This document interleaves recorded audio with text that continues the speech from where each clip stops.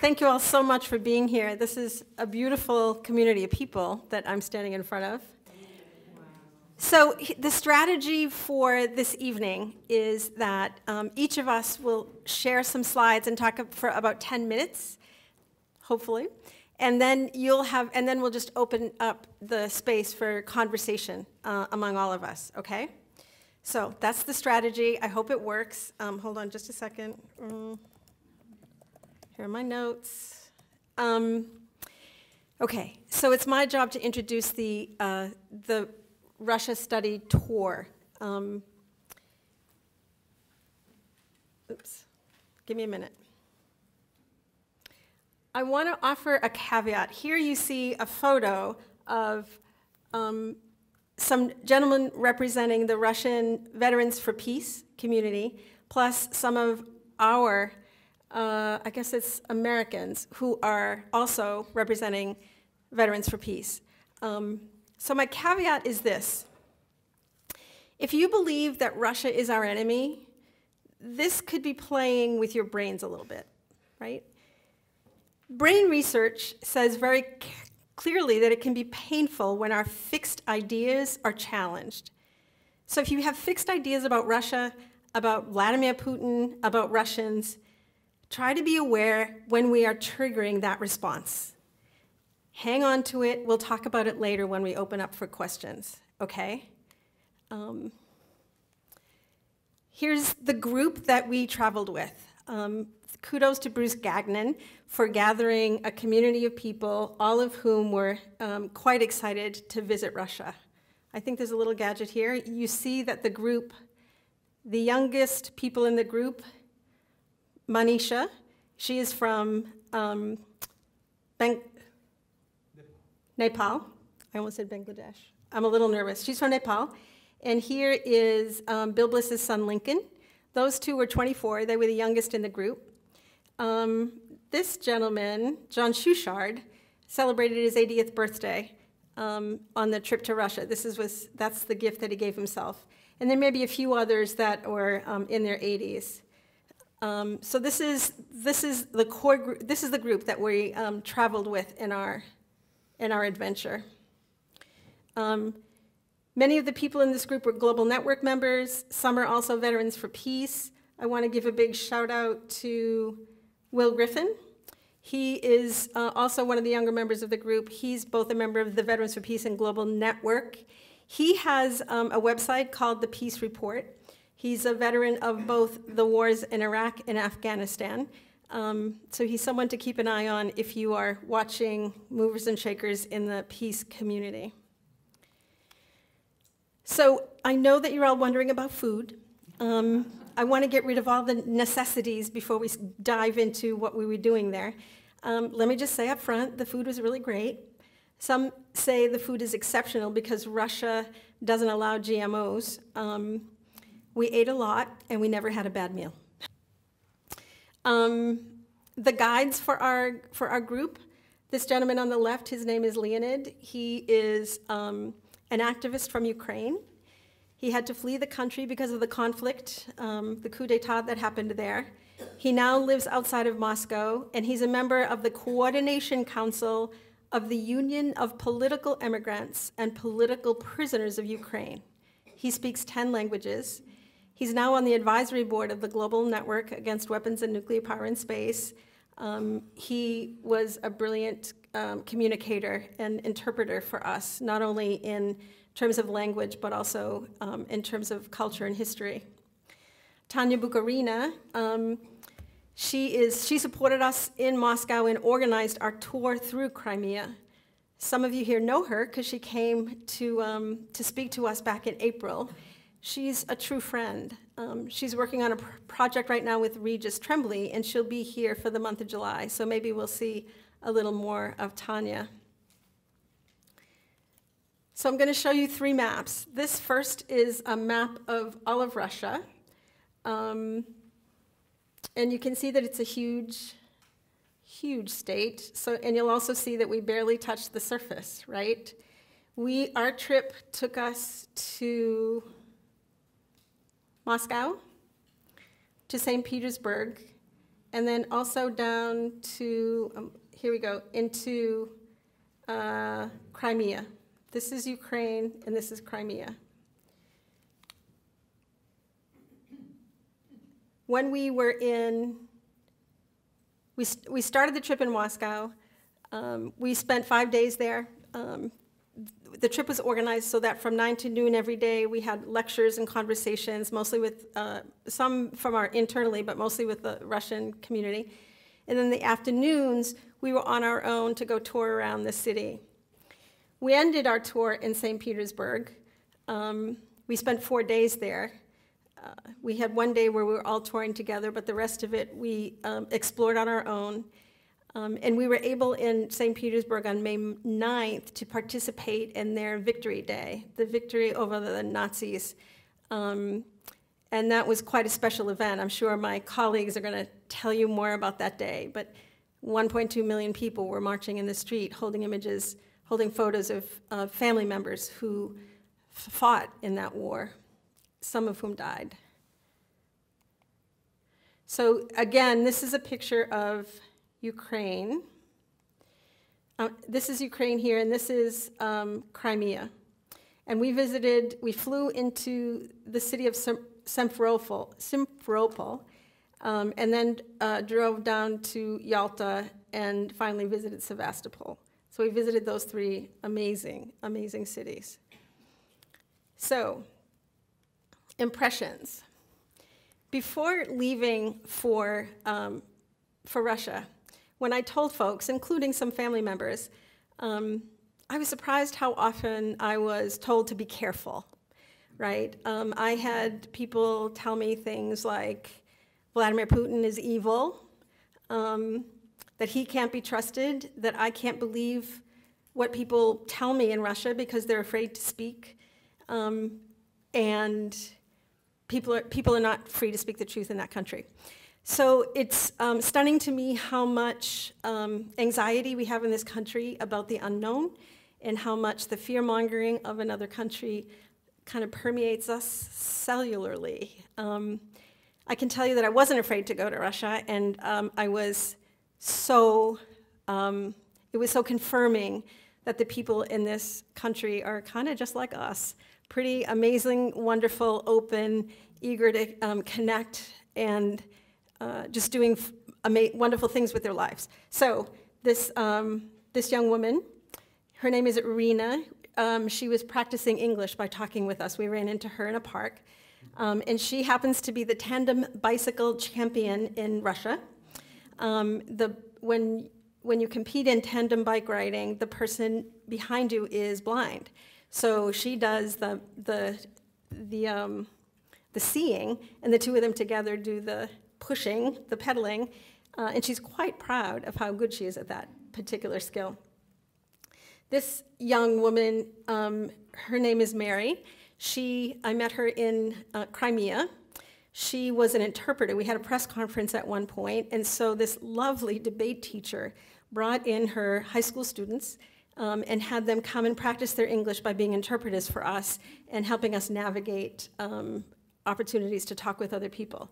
So Mary is quite a debater and a lovely kid, and it was really fun to see her purple hair and her ambitions to be an international lawyer. Over here is a community of people. This woman, Valentina, is a friend of Tanya's. So a few of us visited the school that she runs. The students that come to the school all have cognitive disabilities, some with physical disabilities as well. And she just provides a beautiful program for them. They were thrilled. They had never met Americans. So we were able to make a powerful connections. They sang and they danced for us. They wore traditional clothes.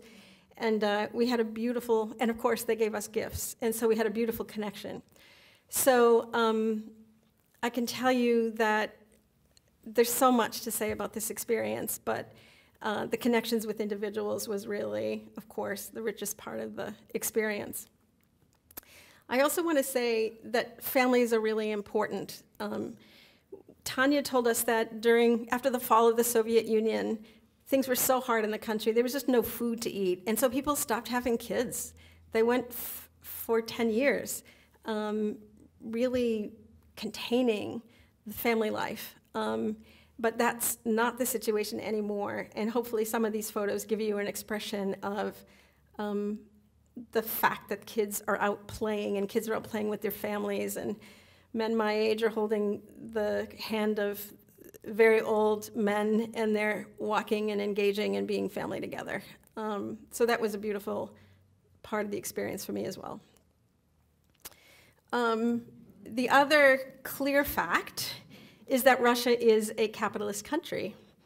Among the many speakers that connected with us, there was a gentleman named Konstantin, who was probably in his 40s, maybe a little older. And he in particular spoke about how sad he is about his country's move away from the ideas of solidarity, collective work, shared resources, socialism. He's a socialist living in a capitalist country.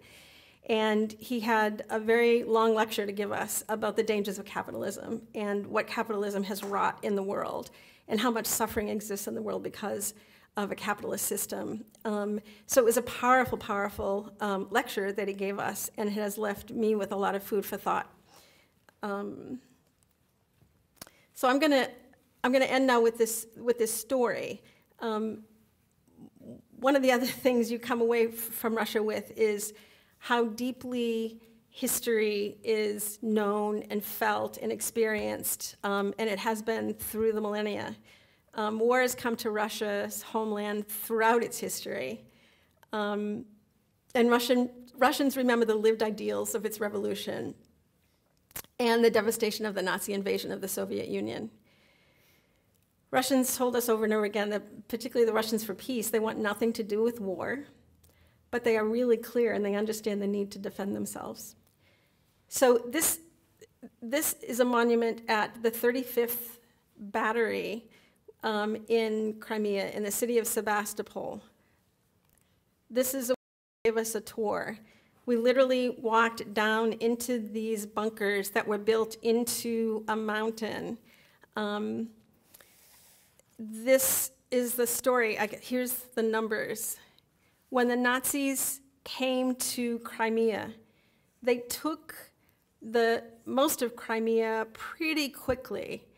But in Sebastopol, it took 8 to 9 months. The people defended that city so powerfully and so strongly. Sebastopol lost up to 300,000 people in this Nazi invasion, and Crimea lost as many as 600,000. So this was the most powerful museum I've ever been to in my life. As they take us down into the bunker, we see where people slept or didn't sleep. We saw this pitiful small room where doctors performed surgery, and we heard the anguish of the experience of having this brutal invasion in their country, and the sense of pride that people held off for so many months to try and protect the people of their city. So what you do in this museum is you walk into this room where there's a wall of photos of people who lost their lives to that war. And you're asked to spend some time in the quiet, to light a candle and spend some time in the quiet and meditate with them. And then you walk into a room and you see the names of many of the people who have died are just surrounding you on the walls. And then you walk into finally a third room where there's a rounded ceiling, and you start by seeing the lights go down and you seeing the night stars. And then one by one, each of those stars turns into the face of someone who lost their life. And we're seeing children and old people and soldiers, and here you are, kind of, quite frankly, overwhelmed. And each image, each person eventually turns into another star that is shooting through the skies.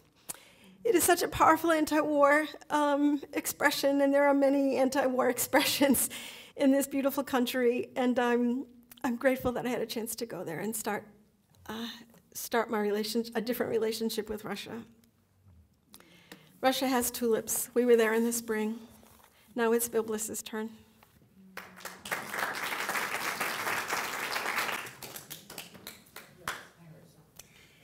Thank you, Mary Beth. It's beautiful.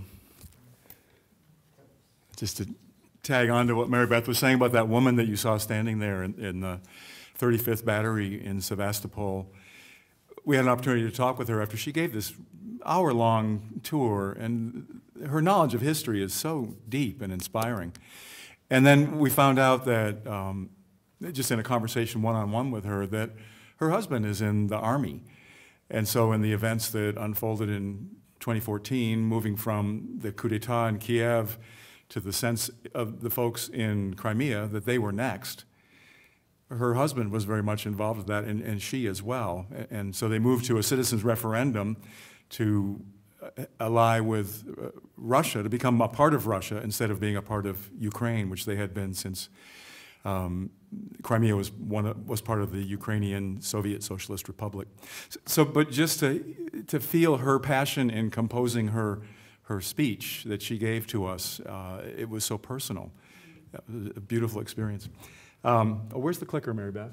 Right? I got it. Okay. Food, yeah. I've only got 16 slides, and 4 of them are bowls of borscht. I really like borscht. And so I just took a lot of pictures of it. It's really, really good. Have you ever had borscht? It's basically beet stew. It sounds pretty uninspiring, but they always serve it with a little sour cream, so I've already dabbed my sour cream in there, and a biscuit, usually with some cilantro on it. And then this over here, well, how do you do that? That's lard. I never put that in my borscht, but you're supposed to put that in your borscht. Every bowl of borscht I had, where is it? Let me show you this top. Oh, yeah. Lard. Sour cream, biscuit, borscht. I like to eat. I want to just share my experience in 3 lenses. First, personally, why I chose to go on this journey. Second, from a perspective of our family, our sons, Lincoln and Ray, came along, and that was inspiring. Their mother, my wife Lucinda, was invited, but she couldn't come. So that was just a really amazing experience for us. And then thirdly, I would just like to share briefly about traveling to Russia as a person of faith. But first, personal. So this is a symbol that I grew up with. So I'm a Cold War baby. I was born in 1957. I grew up with the Iron Curtain and the Cold War. And when I was 6 years old, my father started building a bomb shelter in the basement of my house. And so I grew up with that awareness of playing on a bomb shelter. It was really, really nice for kicking a soccer ball up and down. But as a 6, 7-year-old, I never really got it. We used to go inside there and see the canned food and the water, and we just knew that there was a shadow of fear over everything.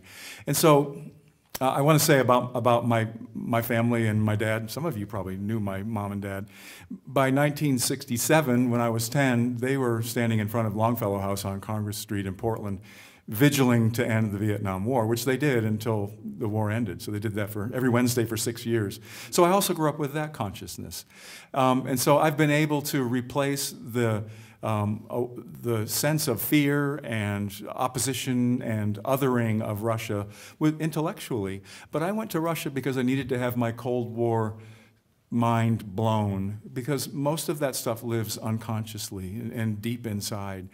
And so I came to a real appreciation of this symbol, and it's a beautiful symbol, and I can reappropriate it for myself as a beautiful symbol of what they attempted to do. And it was one of the first insights that we got. Our son Lincoln is really expert in Marxism. He knows basically week by week what happened 1917 through 1919.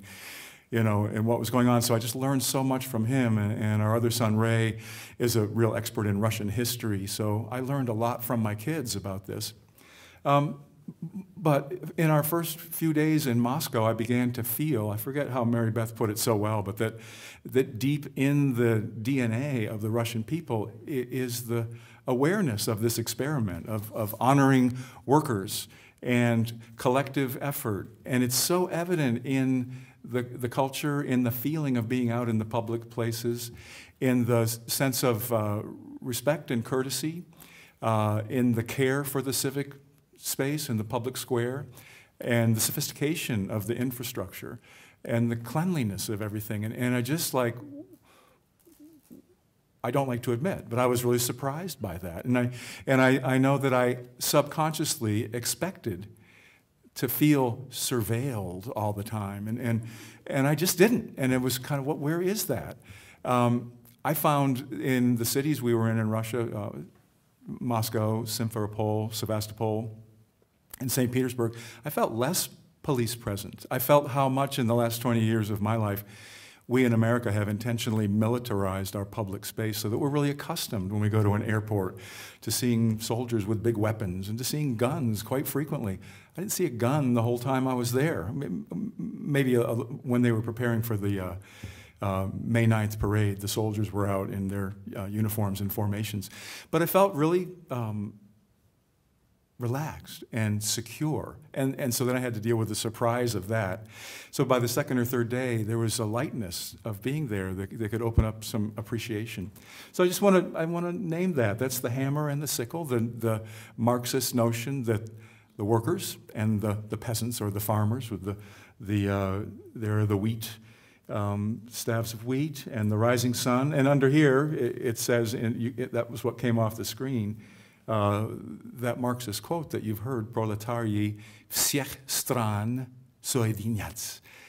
Workers of the whole world come together. And we hear that as the slogan, workers of the world unite.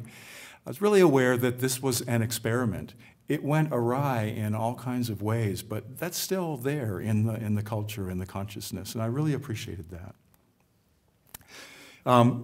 So here's the side-by-side existence of the ideal and the experiment. Everywhere you see monuments to Lenin, and so there's a Lenin monument right up on this is in Moscow, on a really fancy storefront, Valentino. That's where the oligarchy shops, and there are Mercedes and BMWs zooming around.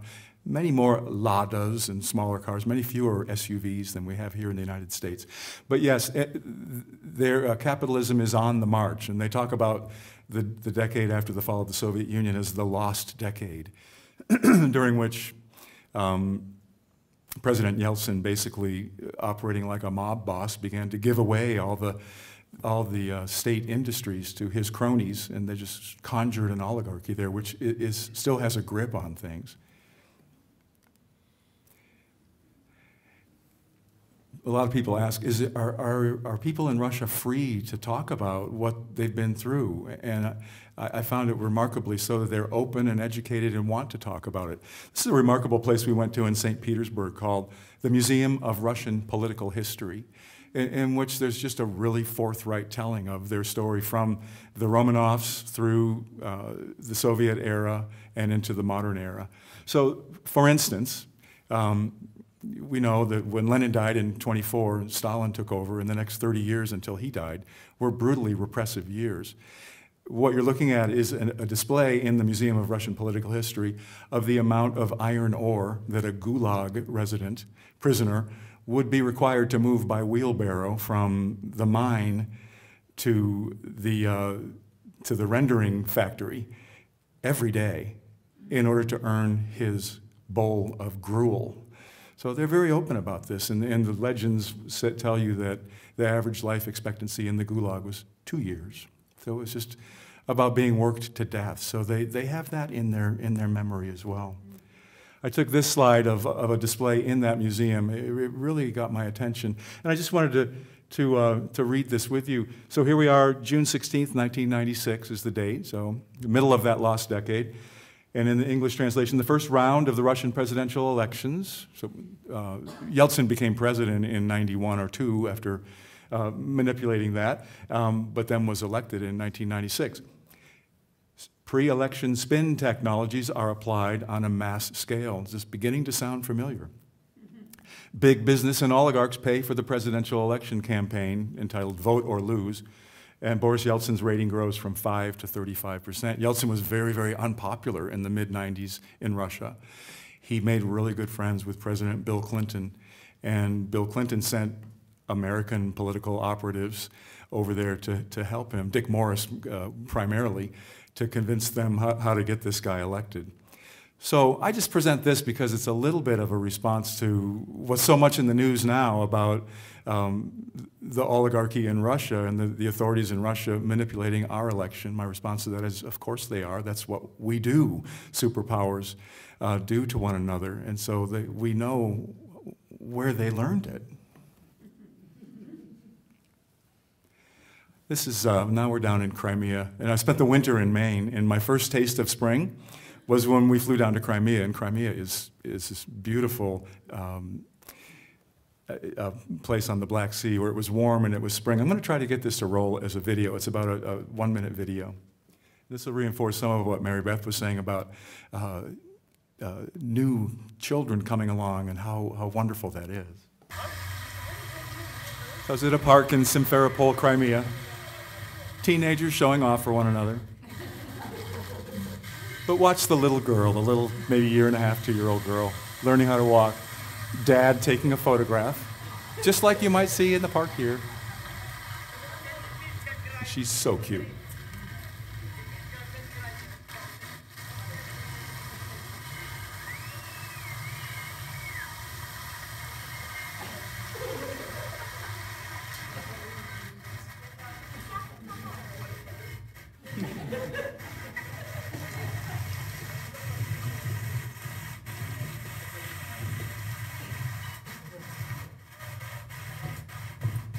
You know, just folks in the park on a beautiful spring day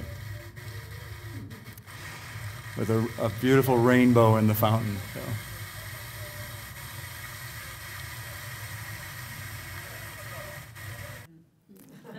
And another bowl of borscht. So how good to have my mind blown, to have some of my unconscious assumptions brought to the surface and resolved, and to feel free and to sit in a park on a beautiful spring day in Crimea and just feel the common human connection. So I also experienced this trip as a father. There's our our group shot, Lincoln and Ray.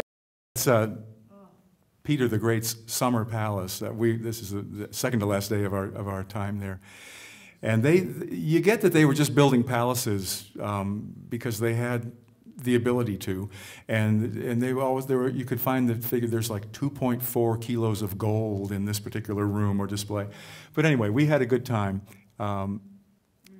Who doesn't want to go see Lenin's Rolls Royce? You know, I'm really into cars, and that's my son Ray. Having fun with Lenin's Rolls Royce. But I want to say also about the intergenerational experience of being in this delegation of 24 people. At age 62, I was the 5th youngest. So it was, and I'm old, right? I mean, well, so to experience that with younger people was really profound. And I don't mean in the way that we would assume. In fact, it was a little irritating to my kids to have older people like me look at them and say, oh, you're the youth. We depend on you. And that's all true. But they're like, the sense I get from my kids is, hey, don't lay that on me. And don't tell me to read your Noam Chomsky books and your Howard Zinn. I know all that. And these kids, they know how we've messed it up. And how I would put that is they can see our sorrow and our shame and our fear. And they don't want to learn that. They want to learn from it and find a different way. So it was really inspiring to feel, yes, a new generation coming on with a much broader understanding. These are global citizens. I don't think you can avoid being a global citizen today with the internet and with your iPhone. So I say that as a message of hope and just the dynamic within the group. I found myself at the nexus of my relationship with my boys, which really matured, and we learned a lot and have a lot of things to talk about and laugh about for some years to come. But also feeling how I fit into the group of, kind of crusty old lefty peaceniks and what might need to be retired from that and what wisdom might need to be kept. I'm not suggesting anything, but just the awareness of that.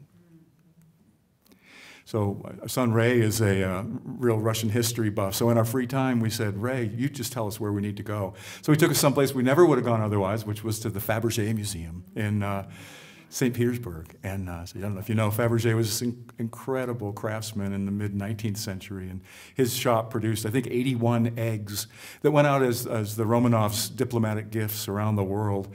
And now they're coming back home. They've got about 23 of them back in this museum. So I just loved that more than I even knew I was going to love it. It's beautiful. Here's Tsar Nicholas's carriage. And it's just so, the photo doesn't do it justice. It's just so detailed that when they needed to restore the actual carriage in about 1950, they actually went to this model to figure out how to put the thing back together. You saw this picture earlier, this man earlier, his name is Will Griffin. And I present his picture and his beingness because it really felt great to have him become part of my boy's life. He was the third youngest person on the journey, or maybe the fourth with the woman from Nepal. And my children and Will really bonded over their nicotine addiction. I've never been more grateful for my children's nicotine addiction because they could kind of withdraw and they would all be over there sucking on their, what do they call them? Vape pens. And I really enjoyed them getting to know Will. I'm going to leave the geopolitics of this all to Bruce because he's so much more expert in this, truly. But when we were introducing ourselves, Will introduced himself, Will Griffin, as a veteran of George W. Bush's surge in Iraq and Barack Obama's surge in Afghanistan, and a person with PTSD, the son of an American Army GI, and his mother was a Korean woman, and he grew up on Ramstein Air Force Base in Germany.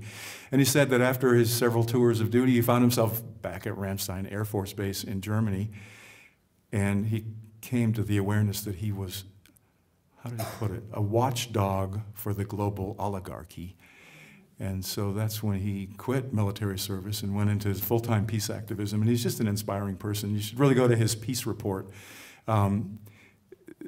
because he does all that work on the edge of his trauma and internalized anxiety from all of those experiences he had.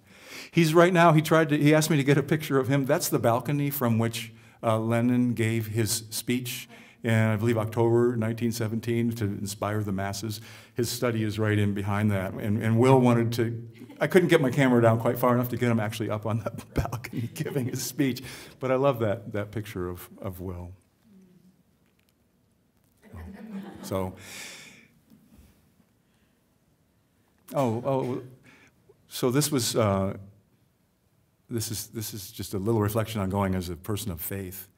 You know, there's a lot of churches in Russia, and the Eastern Orthodox, Russian Orthodox faith was very much suppressed during the Soviet era, but no surprise, when the Soviet Union collapsed, it came back really strong. And we would go into church buildings or see church buildings, and people would know what I do. I'm a pastor. They would say, oh, these buildings must be so cool for you, Bill. And I'm like, I'm not really that into buildings. In fact, I'm really aware of the burden of buildings. And so my stock response with that would be, well, I suppose God can work with anything, even old ornate buildings, I guess. But we went into this one place. This is at the Cathedral of Spilled Blood, which is built on the site where Tsar Nicholas was assassinated in 1861. And, you know, one of my favorite songs about Jesus is over my head, I hear Jesus in the air. There must be a God somewhere. So I took this nostril shot of myself, and that Jesus is about 60 feet above me in this just grand church. As a person of faith, I am a post-religious person of faith. I see religion as the disease of humanity. I see religion as full of violence, founded in violence. And then I will speak paradox when I say that as a disciple of Jesus, I think that's what he was seeking to transcend and to get beyond, to have a non-religious spiritual practice, and to show us that way. But it's no surprise that with our ancient habits of sacrifice is violence, of understanding deity and divinity as excluding by nature, as saying who's in and who's out, that is in our practices, in our faith life. But it doesn't, but one of my favorite things Jesus ever said is in the 9th chapter of the Gospel of Matthew. He looked out at the crowds and he had mercy on them because he saw that they were like sheep without a shepherd. And I really feel that for global humanity. We operate like sheep without a shepherd, and we have a shepherd. It is loving kindness. The power of love that is in each of us. And for me, Jesus really shows me that way. So I took this shot of myself standing under Jesus over my head. And this is another video that I'll go click on in a moment. Our last day was May 9th, which is Victory Day. The Russians call what we call World War II, they call that the Patriotic War, or the Great Patriotic War. And May 9th, the conclusion of that war and the ending of the 900-day siege of Leningrad, in which over 1 million people died, most of them of starvation. So that May 9th was a very, very significant day for them. 28 million Russians died in the Great Patriotic War. That's 50 for every American that died. Not to belittle that at all, but for them, it's comes home much more because also it was on their land. And the perception that I hear is that, hey, we Russians, we defeated Nazism and fascism at great cost. And within 5 years, they were being demonized already by the mid-50s, and Eisenhower had, I think, 2,000 nuclear warheads by 1955 or 56.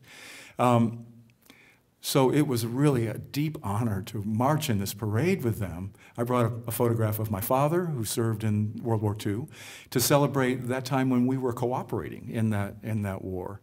And that was really touching. We were invited to march with a group. And what they do on May 9th is they walk 3 miles from, there's a loop in the Neva River, and they walk from one side of their city about 3 miles to the other side.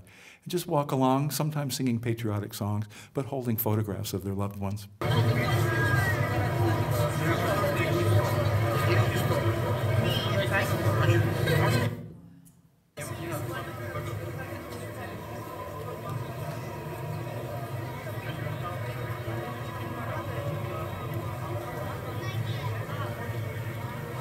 You see Soviet flags, you see Russian flags, and just people walking along. I think I've got just a picture of this guy who Mary Beth introduced us to, Leonid, one of our guides, who's become a lifelong friend, a dissident who's can't safely go back to his home in Ukraine.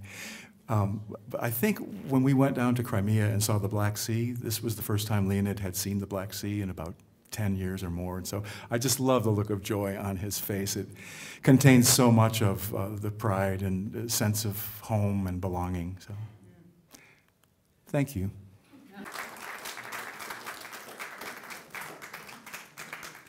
All right. Thank you.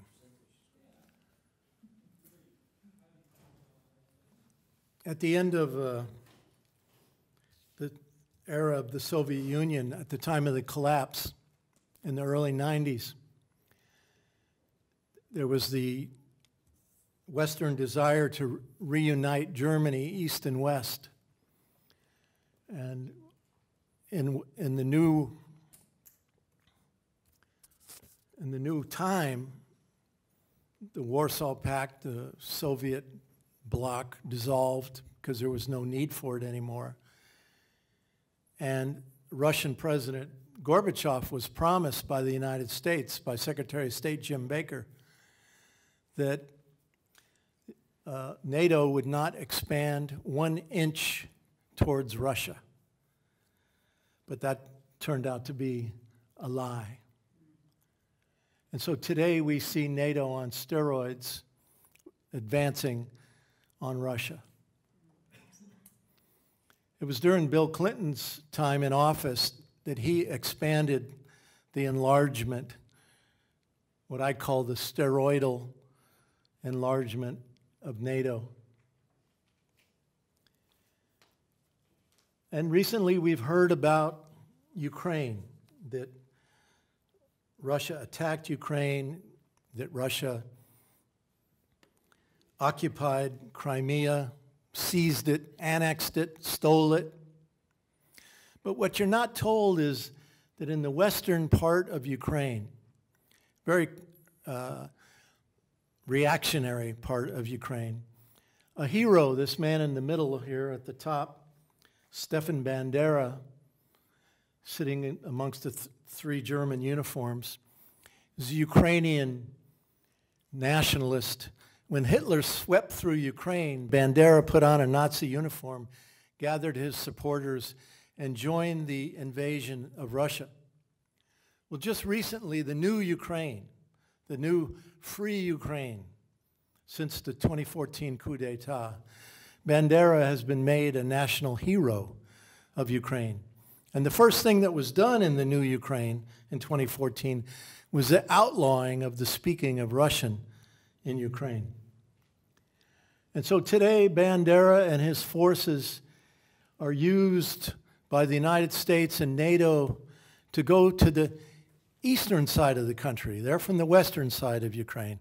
And they're sent to the eastern side of Ukraine to attack their fellow citizens, Ukrainian citizens who live along the Russian border, who want to continue to speak Russian. They're culturally Russian. They have family just over the border in Russia. And they're attacked.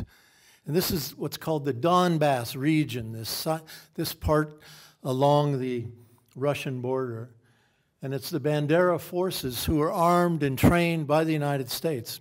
The United States has set up a military operations base in western Ukraine, where they send in American Special Forces troops from Fort Carson, Colorado, to train these Nazi death squads to go and attack their fellow citizens near the Russian border. This is one of their battalions.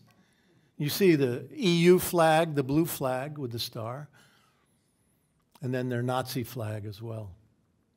These are the people that the United States is supporting today. And one of the big supporters of these folks during the coup in 2014 was John McCain. Here seen with one of the Nazi leaders, that's both him next to McCain and also above him, one of the Nazi leaders, and the United States politicians, not only Republicans, but Amy Klobuchar from Minnesota, running for president now in the Democratic Party. She also went with McCain on one of these trips where they embraced these Nazis in Ukraine. Now, I often like to ask people, why is all of this stuff really happening? Why is all this demonization of Russia, NATO expansion, the Nazis, why is all of this going on? And I think at the end, the primary answer is climate change. You remember the map of Russia? The world's largest border with the Arctic Sea. And as the Arctic ice melts, the oil corporations want to go in and drill, baby, drill. And recently, it's been in the news in the last couple of weeks, alternative media, that the RAND Corporation has come out with a study calling for the balkanization, the breaking up of Russia into smaller countries to make it possible for the Western oil corporations to go and take control of the Arctic region so they can drill, baby, drill. And in fact, now with the NATO expansion and this reality of the Arctic, we see NATO having war games, increasingly, U.S. and NATO, up in the region of what they basically call Lapland. Finland, Norway, Sweden, up in that northern range up there, right along the border with Russia. And so these war games are happening over and over and over again. And I ask you this question: what if Russia was holding war games along the Mexican border and in Canada? What would the U.S. say today? What would the U.S. do? in response. Here's another one of the war games, this one in Poland, Anaconda 2016. They've been holding them every year. Thousands of troops, thousands of amounts of equipment, and the U.S. has now created a new base in Poland they're using as a storage hub where they're deploying weapon systems. They come there on a training exercise, bring these weapons from the United States, and then leave them there when they leave. And so slowly but surely, they're creating this massive weapons hub in Poland. What for? It's one of my friends, a great artist from Florida, for many years has done artwork for the Florida Coalition for Peace and Justice, where I worked before, and now for the Global Network. This is one of his renderings. What the hell are you doing getting so close to your own border? Because when Russia reacts to these war games by holding military exercises in their own country, near their border, to say, you're not coming in, we accuse them. The U.S., the Western corporations, the Western media accuse them of being aggressive. The hotel we stayed in Moscow, just across the street was this beautiful, beautiful place. And on our first day there, we walked over there and walked all the way around it, trying to figure out what it was. It wasn't until near the end we learned that it was a former palace that had been turned into a hotel. Just a beautiful first thing to see when we arrived in Moscow. This is the Veterans for Peace that Mary Beth showed you, the Russian Veterans for Peace, formed 20-some years ago. They made connection. You know, Maine was the originator of Veterans for Peace. And they came to America and came to a Veterans for Peace conference and decided they wanted to form a chapter there. They did, and they began coming to America, you know, to the annual conventions of VFP for several years. But then the Yugoslavia war happened during the time of Bill Clinton, when Yugoslavia, Belgrade was bombed and Yugoslavia was broken up into smaller countries. And they said that since then they can't get visas to get in the country, into the United States. So they've largely been forgotten about. Most people in VFP now, nationally, don't even know that there's a Russian chapter. And it wasn't until Regis went there a couple years ago to Russia on a trip, and he went up to northern Russia where they're headquartered and met them. And as a result, when we were in Moscow, several of their leaders came.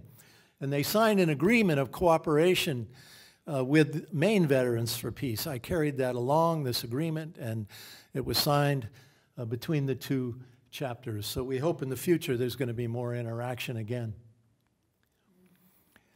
This was a museum that in Moscow, World War II museum. They had these big rooms where I would say the entire length of this wall were these huge artist renderings of various battle scenes, most dramatic paintings that I'd ever seen in my life. They're just massive, of life during that Nazi occupation and attack of the former Soviet Union. And in that same museum, they had this picture you see up in the right-hand corner, East meets West, an American GI and a Soviet soldier fighting the Nazis together, friends. And we heard this from people that, you know, we were once friends, but what happened? Why did you just demonize us all of a sudden? Why, you know, what happened to that relationship where we did something together important that should be remembered? And in the same museum, I was very touched by this. Inside a big round part of the museum, a big hall, there was some things on the outer walls going around, a big circle, and all that was left, it was this big statue in the middle. And that was my experience over and over again in Russia. Not a celebration of war, but a remembrance and the feeling of absolute suffering and sadness at what this war was. These people really, really understand war. They say that Sweden Well, first let me start with Genghis Khan. Genghis Khan invaded and occupied Russia for some time. And then Sweden invaded Russia 40-some times. And then, of course, Napoleon invaded Russia.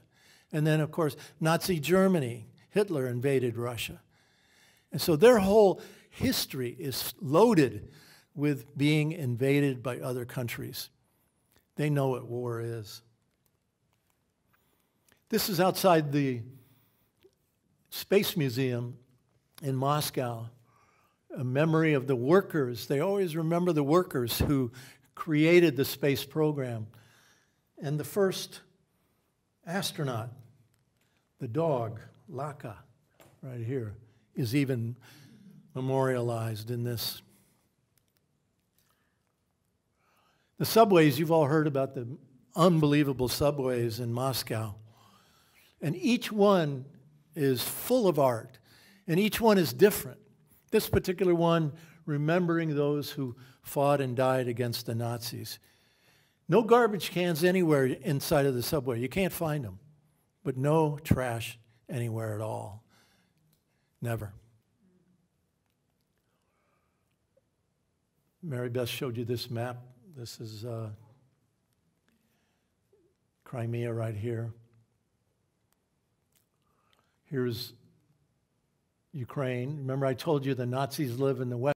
That's this part right here.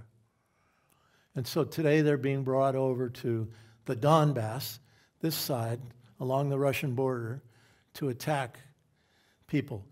And they shell schools, hospitals, daycare centers, train stations, airports, all kinds of civilian targets, housing blocks, and more than 10,000 people have been killed in this operation. This is us in Simferopol on May 1st, May Day. And there's going to be a parade remembering the workers. May Day is a celebration of the workers. This is our hotel, the yellow building here. We're out front with our flags, and we're getting ready to go and join the parade. And we bring this No to NATO banner that we made. Will Griffin designed it, actually. And as we were waiting to start, these women came up, and they wanted to get their picture taken. And there was a whole series of people that followed them, wanted to get their picture taken with us in the banner. And what we later learned was there are 175 ethnic groups in Crimea. And at this parade, many, many, many people were dressed in various ethnic costumes to honor those people, those cultures. So it was quite an experience. This is us marching in the parade. Veterans for Peace flag. And afterwards, we were taken to a conference in our honor. And on one side were these local leaders who spoke to us. And then on the other side was our delegation. And so they spoke to us, and 4 of our people spoke to them as well. I remember saying to them that we want to build a bridge of peace. And one of them responded that in order to have a bridge of communication, it has to come from both sides. And we hope that that will be possible. We signed a letter of cooperation with the Black Sea Association for International Cooperation in Crimea. They're the group that's in charge of making sure that those 175 ethnic groups are supported and nourished and grow in the community. And so this is the leader of that group, and this is the chair of the Global Network, Dave Webb, from England, our chair, and they're signing this agreement of cooperation with the folks in Crimea. And we want to take it seriously. We want to find how we're going to continue to work with them over time. This is the Levadia Palace on the Black Sea in Yalta. You might remember in Yalta, after the war was over, Stalin and FDR and Churchill met to discuss the post-World War II era.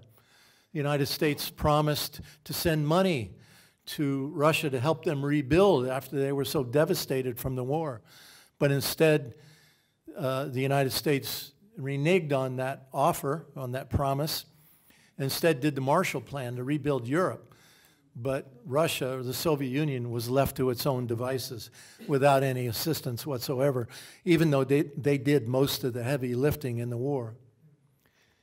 And here inside of the WWIII Palace, you see, and even I would say they gave FDR the honored place in the middle. And in fact, in our hotel in Yalta, it's on Roosevelt Avenue, and right across the street from our hotel was a bust of FDR. Imagine that we would do that for any Russian leader today. We were also taken along the Black Sea again in Crimea, just outside of Yalta, to a place called Artek. You might have heard during the days of the Soviet Union, they had pioneer camps where kids would go in the summertime. Well, Artek was the most famous of all. Beautiful, beautiful place, and it still runs today. After the coup d'etat in 2014, when happened in Kiev, in Ukraine, the people of Crimea voted to return to Russia, and we were told that this camp, Artek, had fallen in huge disrepair. Ukraine had really just left it to fall apart. And Russia today is rebuilding it, and it's unbelievably beautiful place. But one thing we learned about, and they have a bust of a Mainer inside of the Artek camp, someone that most of you have probably heard about, a young girl by the name of Samantha Smith from Manchester, Maine. In 1982, at 10 years old, she wrote a letter to then Soviet General Secretary Yuri Andropov saying, please don't drop a nuclear bomb on the United States. I want to live. Please don't hurt us. And so he wrote her back, reassuring her that the Soviet Union was not looking to start a war. And he invited her to come to Russia. And so the next year, in 1983, July, her and her mother spent 2 weeks in Russia, and they went to the Artek camp, where she stayed in a dorm with Russian kids her age. She became a spokesperson, and over the next couple years, she was touring around the world as a spokesperson for the peace movement, calling for good relationships between the United States and the Soviet Union. And then in 1985, her and her father were on their way home to Maine. They were in a small plane that crashed, and she was killed. Both her and her father were killed. They had a funeral in Augusta where 1,000 Mainers came to honor her. A statue sits out in front of the State Library in Augusta today. And Gorbachev sent a representative and a statement to her funeral. So the people in Russia really remember her. And they remember her as a person that wanted peace, and they honor her there at Artek.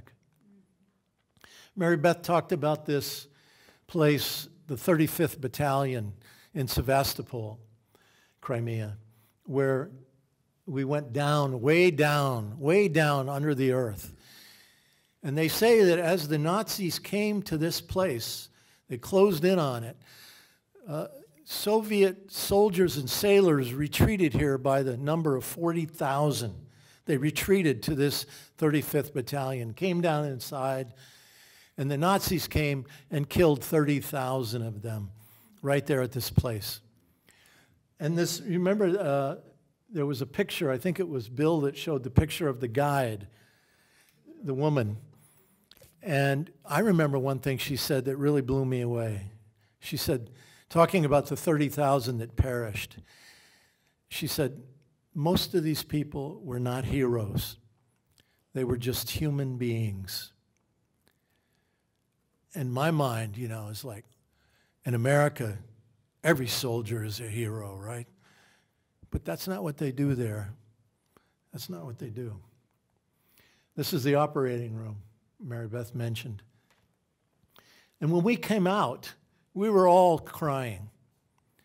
And I knew we had to do something. We had to make some kind of statement when we came out of there. Because the media, the Russian media, was right here with cameras set up. They wouldn't let them come in and film us inside because it's a sacred place. But they were waiting for us. They wanted to get our reaction to this moving experience. And so we came out and we unfurled that banner. I felt like it was a good thing to do. St. Petersburg. Our friend Tanya, that was our guide in Crimea, arranged for a friend of hers, Irina, this woman right here, who brought a picture of her grandfather. She took us and led us through the march on May 9th. The March of the Immortal Regiment, they call it. I carried a picture of my mother, her sister, and her two brothers, both of which were in the Navy during World War II, both of whom had their ships sunk by Nazis, and somehow, miraculously, they both survived. And so here we were. This was a lot of our people right in here from our group, walking in this amazing, amazing, amazing experience. 1.2 million people. 3-mile walk. And we got to the Hermitage, the famous museum, art museum in St. Petersburg. And then it was over. And then we walked back to our hotel 3 miles. And I started counting pieces of garbage that I saw on the street as we walked back 3 miles after 1.2 million people had just come. And you know how many pieces of garbage I counted? 5. And I want you to imagine 1.2 million people at some kind of march or protest or parade in America. How many? 3 miles. Wow. What does that tell you? I know it's not a big political thing, but it tells me something about the character of these people that we demonize so much. This is Will Griffin, our friend again, in St. Petersburg. He went to this cemetery. It's a mass grave for more than 500,000 bodies that died during the siege of St. Petersburg, then called Leningrad during the war. 900-day siege of the Nazis. Again, a reminder, Russia has the largest land border with the Arctic. You compare it to other Arctic countries, it doesn't compare whatsoever. This, I believe, is why we demonize Russia today. Thank you all.